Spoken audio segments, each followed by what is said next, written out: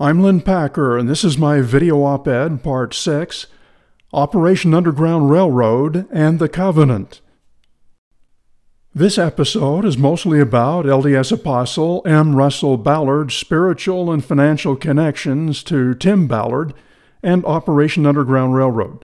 Russell Ballard is the grandson of two former apostles, great-grandson to former church president Joseph F. Smith, and great-great-grandson of Hiram Smith. He was a Utah penny stock promoter and investor, a Salt Lake auto dealer, an entertainment venture stock promoter, and after Bruce R. McConkie's death, he was sustained as an apostle of the LDS Church. Since 2018, he's been president of the Quorum of 12 Apostles.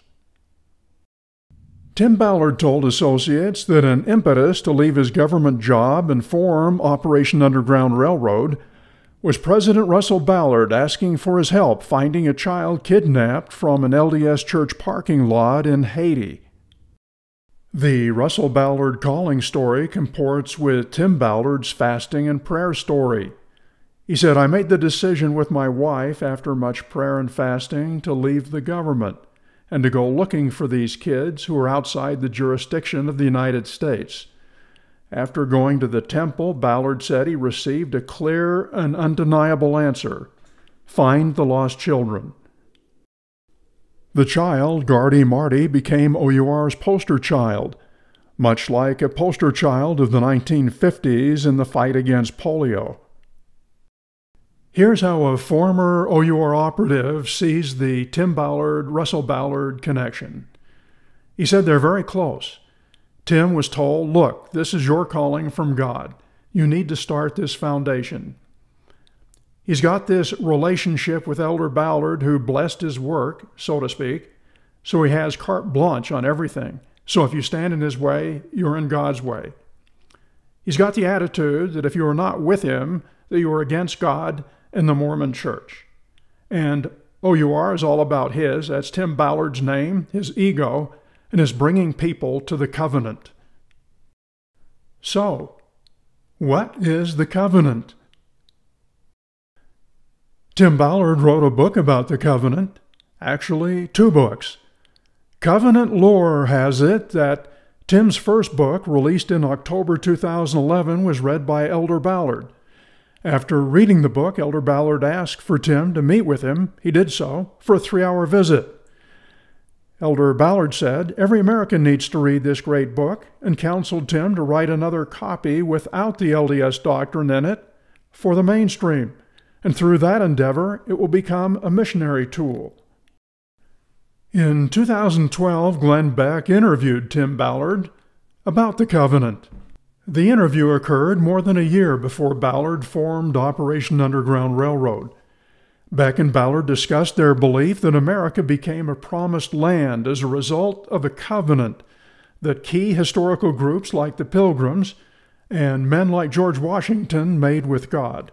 I have a theory that we made a covenant, starting really with Columbus. Really, then again, it really took shape with the Pilgrims. They honored that covenant. That gave us the generation of the founders. And George Washington and the founders made a covenant with God. And it is the reason why we were founded, why we were protected, and why Israel was established. Now, Timothy Ballard has the book out, The Covenant, and it is a theory that you're not going to get anyplace else. You're probably one of the very few, besides David Barton and me, that get teary-eyed talking about this stuff. I get emotional. And then what happens? It's not over yet.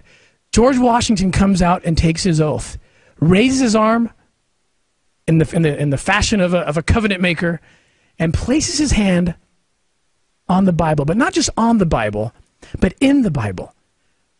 Where he placed his hand told the world and the nation that he understood the covenants of Israel, and that he understood this covenant had been imported by the founders into the United States of America.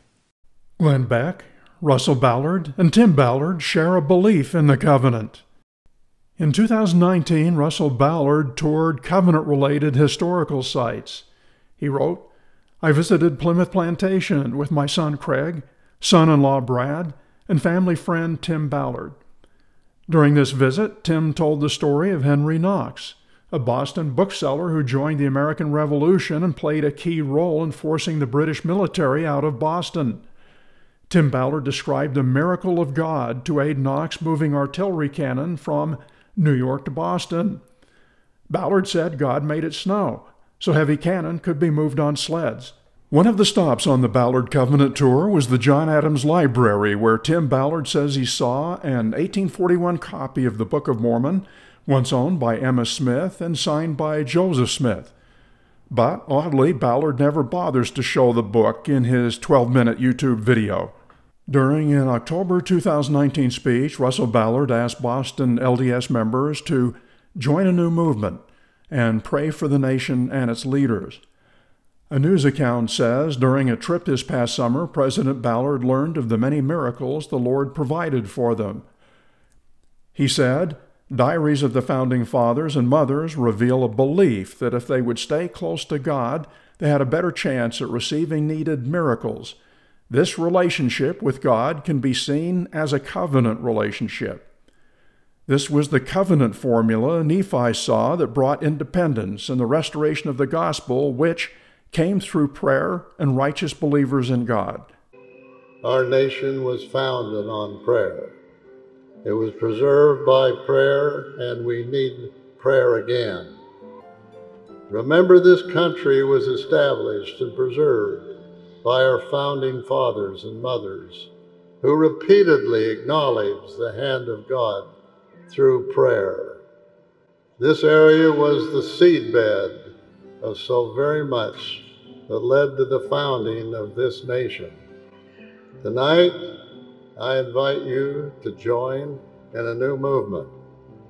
I invite your neighbors, your colleagues, your friends on social media to pray for this country. The covenant theory, propounded by Glenn Beck and Tim and Russell Ballard, puts Mormonism at the focal point of miraculous events at the outset of American history. Just as 15th century Catholic orthodoxy placed the earth at the center of the solar system, Mormon orthodoxy, that is to say the covenant, places Mormonism at the center of American historical events. So that's the spiritual connection between Russell Ballard and OUR. Is there a financial connection? Which leads to this question: did Russell Ballard invest in OUR? A former employee told me Russell Ballard invested money in OUR. That did not make sense. You don't invest in a nonprofit, you donate. A former OUR donor I interviewed believes there is a financial relationship, a silent financial partnership with Elder Ballard and some of the for-profit companies that are benefiting from OUR. Well, I asked, what for-profit companies? He said, like slave stealers and others. So I asked the question, why set up for-profit companies? He answered, for Tim Ballard to benefit financially from the nonprofit OUR and to take him off the nonprofit OUR payroll, where he earned $343,000 in 2018. And he said Tim Ballard told him, this is what God wants, so we don't need to be on the payroll of the foundation. Did anyone else participate in the suspected investments? If you recall, Russell Ballard said his son Craig and son-in-law Brad Brower were on the 2019 Covenant Tour. They might also figure into Russell Ballard's financial tie to OUR. If Russell Ballard invested with OUR or a nonprofit spinoff, he could find himself in the crosshairs of a criminal investigation. I was the first to report that Davis County Attorney Troy Rawlings had begun a criminal probe into Operation Underground Railroad. The investigation could be looking into how OUR raised money, or even what it did with the money. Who could be charged? How wide a net could Rawlings and his investigators be casting? It's up to him. Rawlings could be casting a short net and looking just at Tim Ballard and OUR employees, Or he could toss his net further and investigate Utah Attorney General Sean Reyes. Or, further yet, and possibly ensnare Russell Ballard. That Utah's top law enforcement officer and a top Mormon leader could be caught up in a criminal enterprise seems preposterous. Investigators will likely follow the money. It's a catchphrase popularized by the 1976 film All the President's Men. Here's the scene where Woodward, played by Robert Redford, meets Deep Throat in a parking lot to get guidance. Supposedly he's got a lawyer with $25,000 in a brown paper bag. Follow the money. What do you mean? Just follow the money. The movie touched off a wave of investigative reporting across the United States. Robert Redford predicted that surge, but made a rather bleak prophecy about it. I interviewed him the very evening he completed shooting the film. He said a lot of reporters were ill-prepared to get into investigative reporting, which could lead to its demise. In fact, investigative reporting did skyrocket, then plummeted, which may explain why no major Utah news outlet has investigated OUR. None is following the money. Millions of donor dollars flow in and out of OUR, perhaps all legally.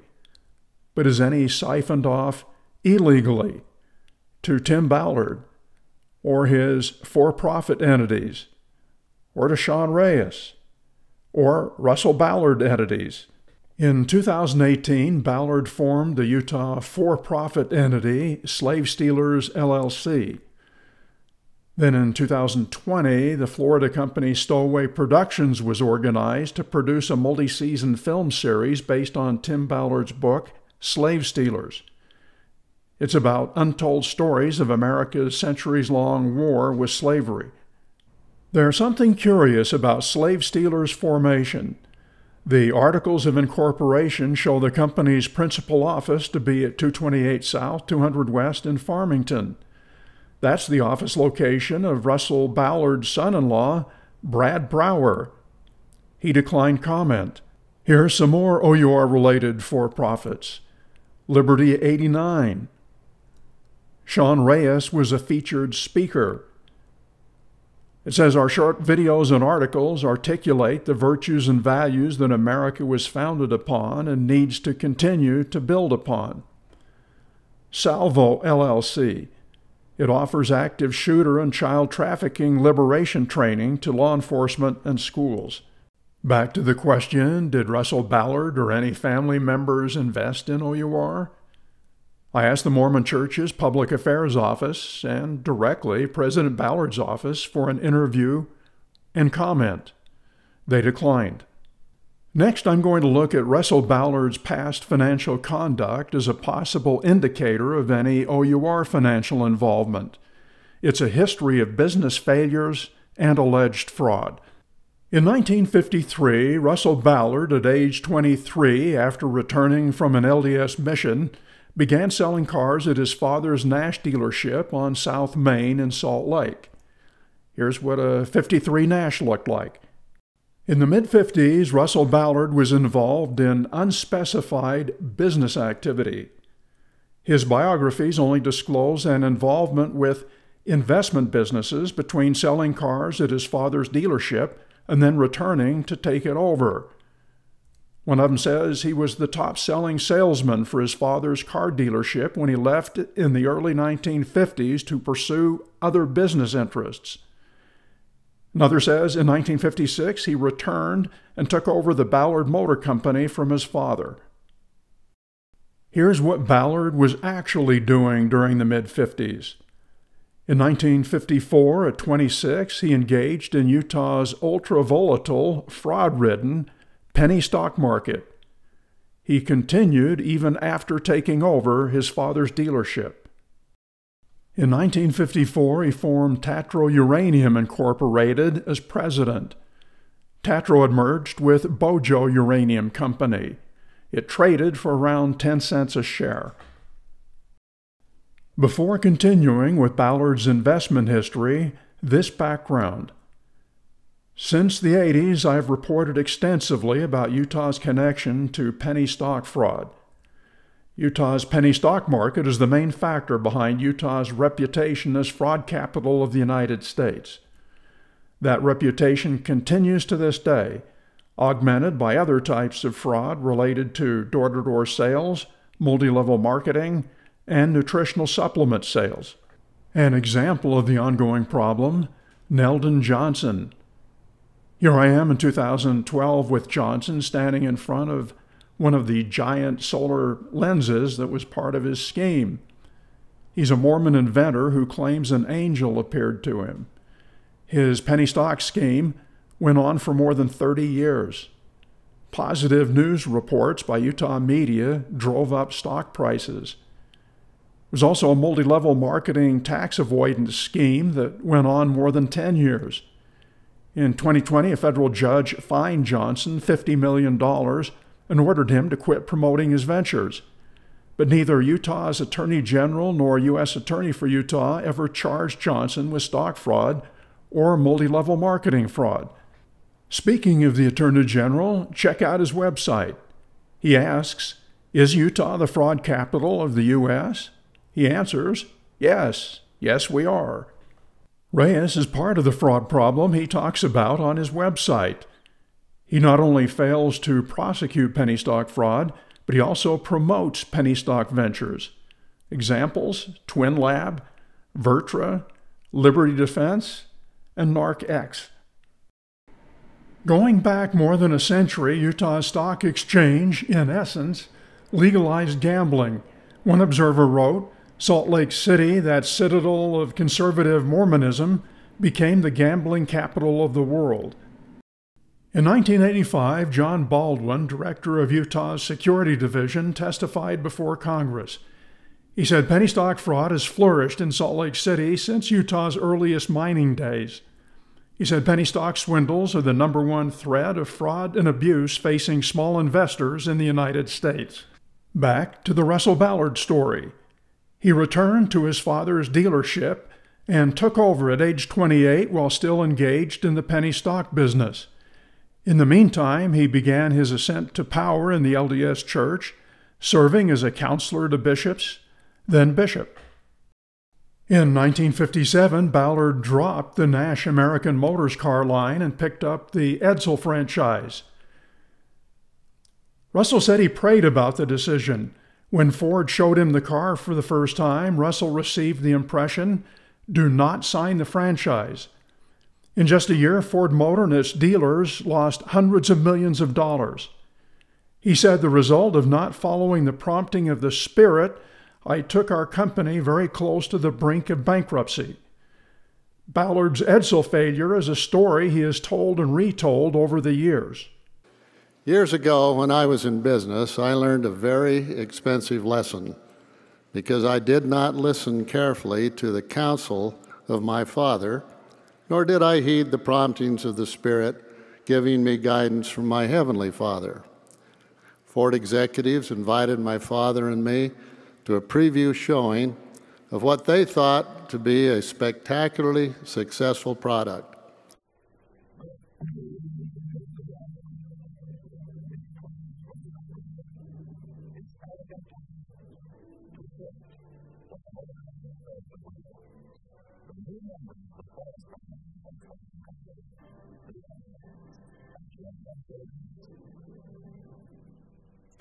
When we saw the cars, my father, who had over 35 years' experience in the business, cautioned me about becoming a dealer.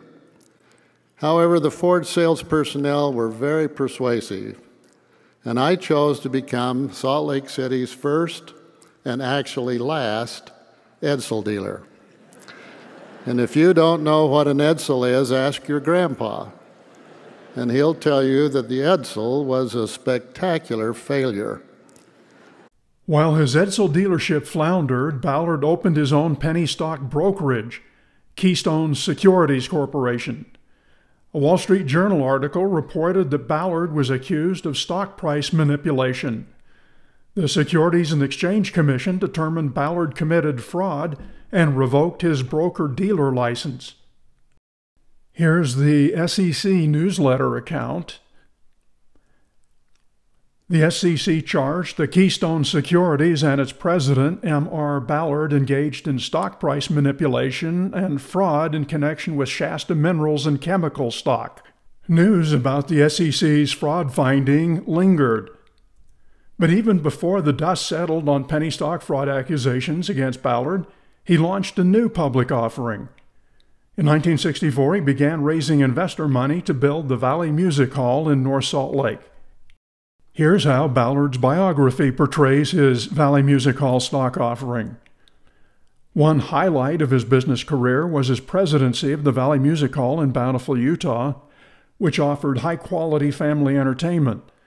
There, Ballard worked with Art Linkletter, Danny Thomas, Bob Cummings, and other Hollywood celebrities who were advisors to the enterprise.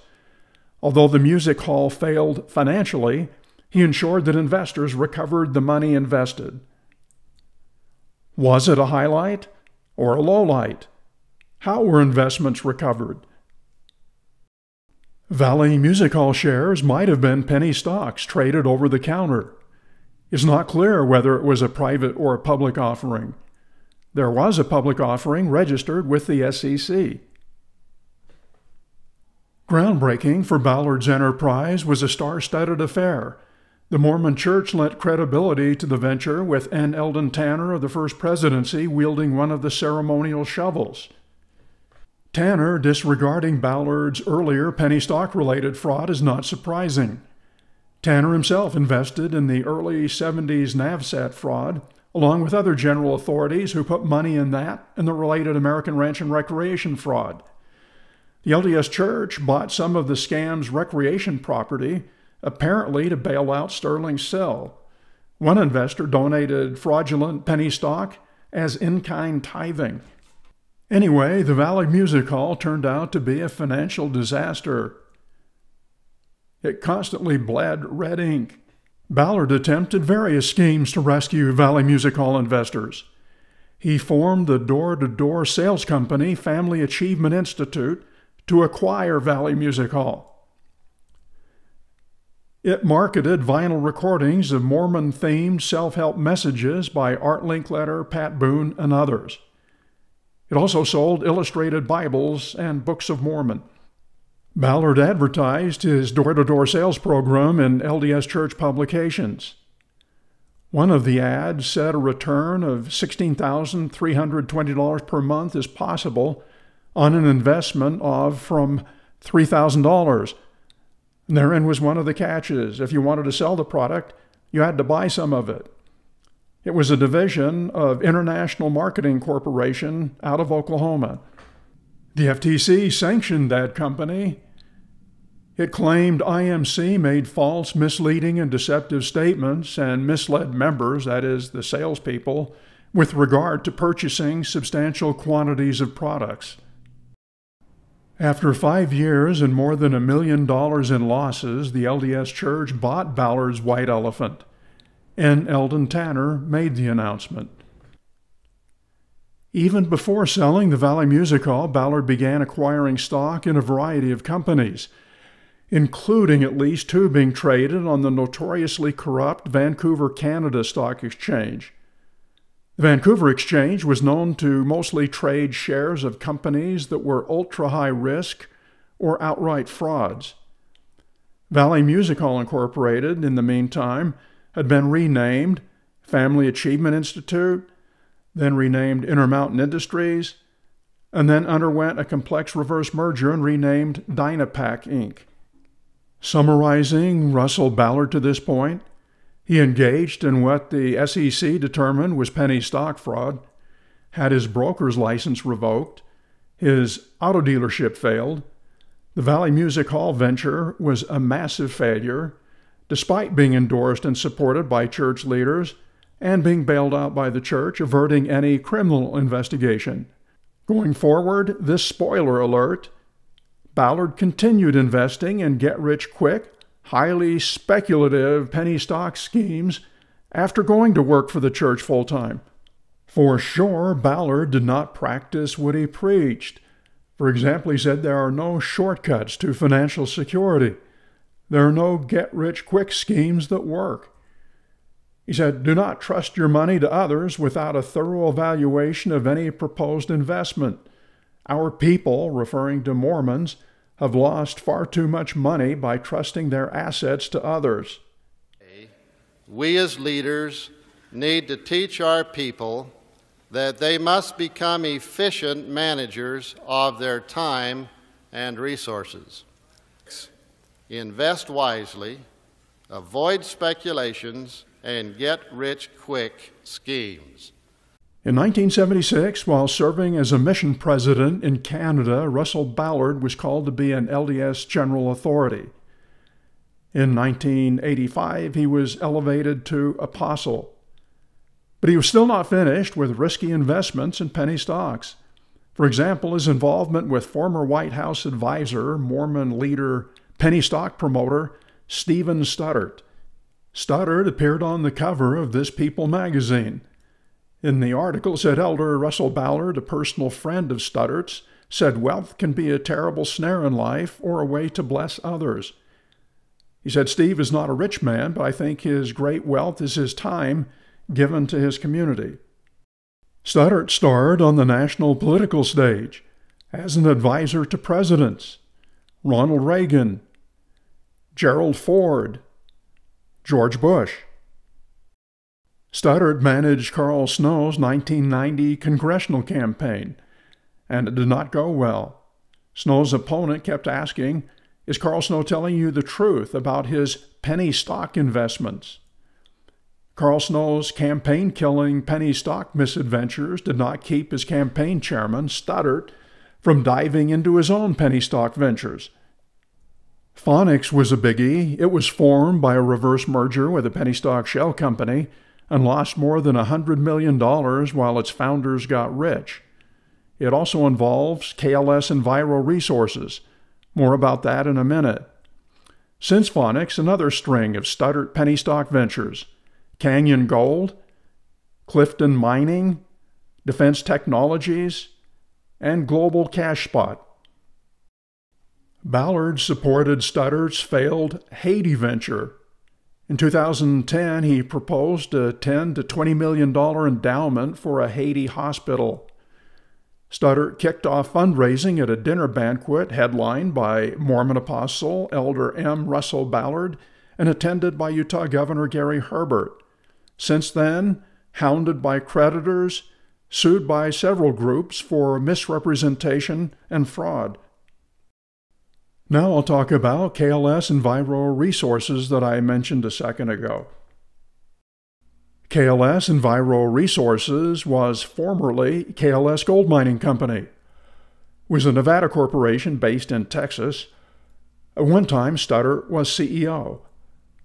Russell Ballard's Ballard Investment Company Limited was involved financially, acquiring as many as 1.6 million shares via what appears to be a $710,000 loan from a line of credit at Zions Bank. Craig Ballard, his son, and Brad Brower, son-in-law, were invested in the enterprise as well. Ballard's dubious loan was part of a 1998 lawsuit. According to the Associated Press, in 1986, Phonics, working on computer voice recognition technology, loaned $1.9 million to KLS Enviro Resources, then an insolvent Texas gold mining company. The lawsuit contended that after KLS was propped up to the point it had earnings potential, Phonics executives, including Studdert, began making personal investments in the Texas company. On December 31, 1996, the company sold for cash, then assigned part of the balance due under the $710,000 promissory note to Ballard Investment Company. Next up, the Ballard's investments in BioMeridian, a penny stock company that marketed a quack medical appliance. Here's what the appliance looks like. Practitioners used it to determine if a person's organs were out of balance and needed nutritional supplements. It was on QuackWatch's electrodiagnostic scam list. I've reported before on alternative medicine and electrodermal diagnostic devices. In 1994, I reported about Mormon Church President Ezra Taft Benson undergoing electrodermal diagnoses. He was treated by Dr. F. Fuller Royal using the AcuPath 1000.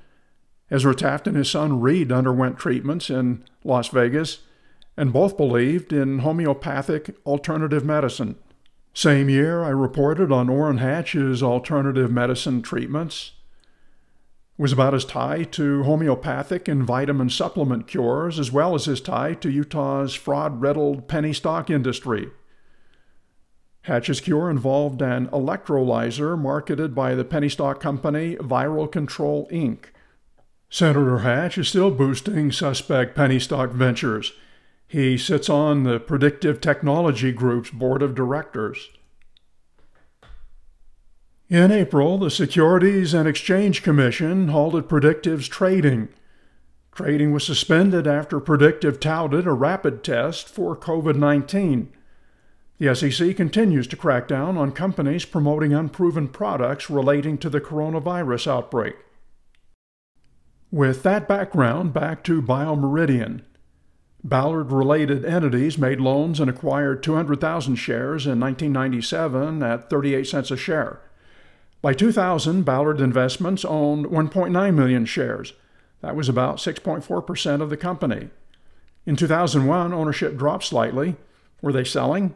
To 1.8 million shares. BioMeridian was permanently revoked in 2003. The share price is now at a fraction of a penny.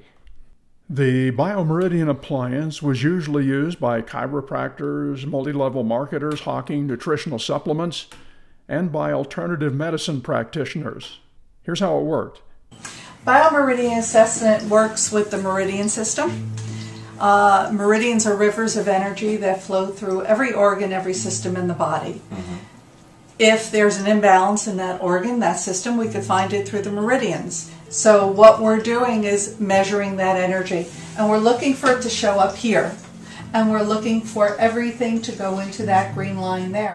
Anything above is telling me that organ system is stressed. Anything below is telling me it's in a weakened state.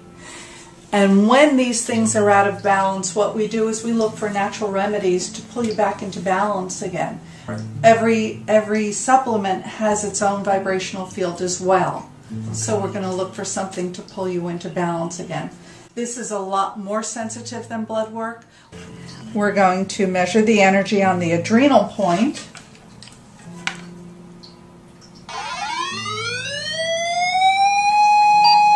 And that's perfect, so I know. In 2006, a company called Fresh Medical Laboratories licensed BioMeridian technology. The company developed a device to detect lung cancer. It changed its name to ProLung Inc. Nate Wade, a former Russ Ballard partner, was a director. According to its 2017 SEC report, shares of our common stock are low-priced or penny stock, resulting in increased risks to our investors. In 2017, ProLung tried to go public but failed to meet requirements. The next year, ProLung directors engaged in a bitter fight. The CEO was accused of theft and misleading shareholders. Directors accused him of botching the attempt to take the company public and fired him. Utah securities regulators ordered ProLung to cease and desist from violating Utah securities law, and the company was fined $55,000. In 2020, the company was renamed Ionic, rebranded, now says it focuses on science and attaining FDA approval. The Russell Ballard family may still own a few million shares. If Ionic gets FDA approval, the family could make millions. Summing up, Davis County investigators will likely follow most of the money going in and out of OUR. For Russell Ballard to find himself in a criminal probe's crosshairs, he would need to have invested in an OUR-connected entity and participated in a related financial crime. At the moment, he's not answering questions. It could be months before the prosecutor decides to bring charges against anyone or no one. Finally, this postscript. Utah's mainstream media has done no investigative reporting on OUR. Even worse, Too often there's fake investigative reporting. An example, KSL Television's purported investigative report in November. An hour before the newscast, a teaser said, a KSL investigation revealed a sharp increase in online child sex crimes in Utah during 2020. Look what it says behind the anchors. A surge in child predators. On analysis, this report gets an F. Actually, an F-. KSL offered no proof, no studies that showed there's been a surge in child predators, a sharp increase in child sex crimes in Utah, or that crimes against kids are on the rise. Law enforcement officers KSL interviewed only added to the confusion, as reflected in this excerpt from the report. The KSL investigators have uncovered a disturbing trend, a sharp increase in online child sex crimes in Utah during 2020. The number of cases that were referred to us from the 1st of March through the end of June are 50% more than what we saw last year at the same time. Unfortunately, crimes against kids are on the rise. I can't say I've ever seen an increase this substantial. An actual fact buried in KSL's story undercuts its sensational headlines. It said child predator tips jumped 50% in Utah during COVID-19. That's tips, not crimes. But even that fact is wildly misleading. Most, if not all, of the surge in phone tips were not actual crimes, but false alarms resulting from last summer's Wayfair and QAnon conspiracy theories. All KSL's reporter, Brittany Glass, needed to have done was go online. There are dozens of reports about the surge in hotline calls. For example, the New York Times. Fans of the pro-Trump conspiracy theory QAnon are clogging anti-trafficking hotlines, raising false fears about child exploitation. The Washington Post. A national human trafficking hotline suddenly began taking a number of calls about the imagined Wayfair scheme, stretching its resources. KSL's reporter and the officers she interviewed were echoing OUR's fear-mongering. Tim Ballard said, 2020 has been a horrific year for our children. Reports of child abuse cases are millions higher this year than they were last year. This is not a conspiracy theory, Ballard said. This is the fastest growing criminal enterprise in the world. Even OUR's own website contradicts Ballard, the AG's office, and KSL News. It said conspiracy-related reports from people with no direct knowledge of trafficking situations can overwhelm services meant for victims. My next report, Washington State law enforcement cuts its ties with OUR. Thanks for watching.